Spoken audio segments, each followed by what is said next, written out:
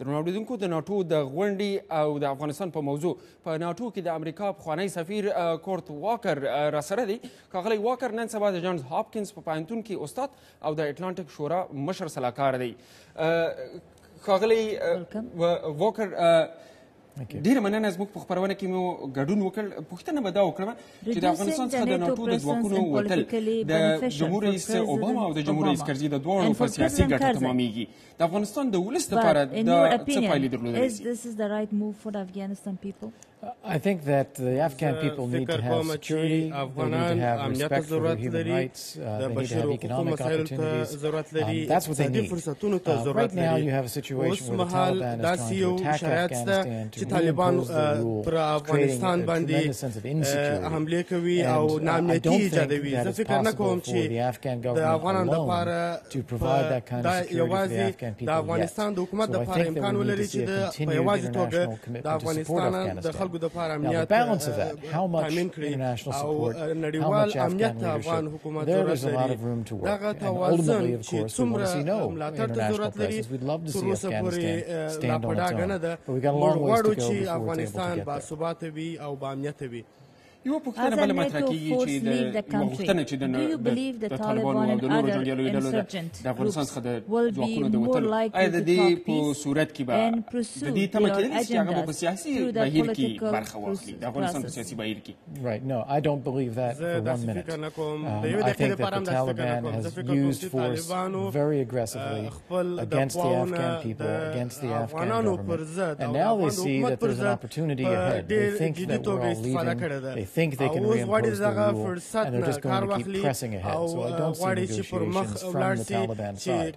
What I hope we can do after this Chicago summit that we just had is to get away from this talk of deadlines and withdrawals and instead start talking again about what we need to achieve in Afghanistan for the Afghan people and to talk about a long-term commitment to get there.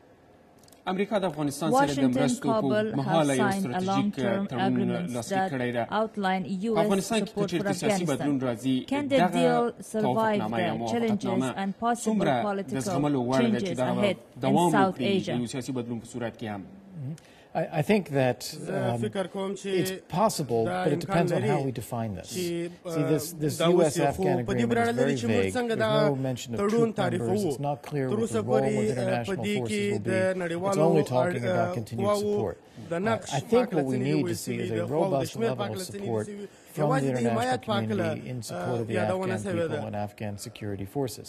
If we have that, and if it is extended over a long period of time, that is something, again, that the actors in South Asia, whether it's the Taliban or the Haqqani network or the Pakistani government, everyone will have to adjust to that reality of a long-term commitment to Afghanistan. Until now, they've adjusted to the sense that we're withdrawing in 2014. Now we have a chance to actually play that out over a longer period.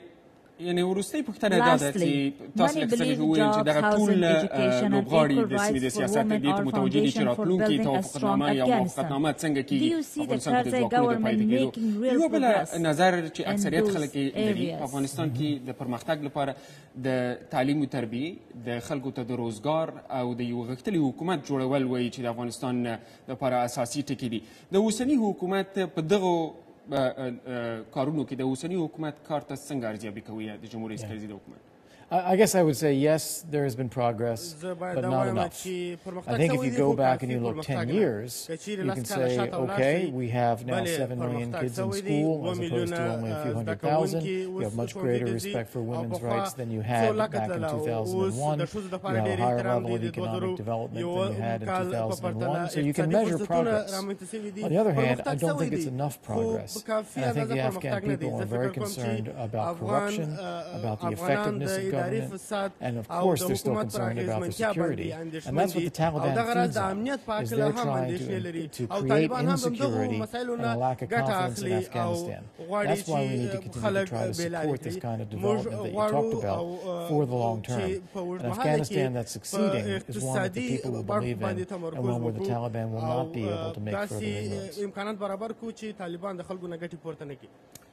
ډېره مننه. دغه وروستۍ ټکي باندې به موږ د نن ستاسې نظر څخه مننه وکړو. کور مودان. Thank you.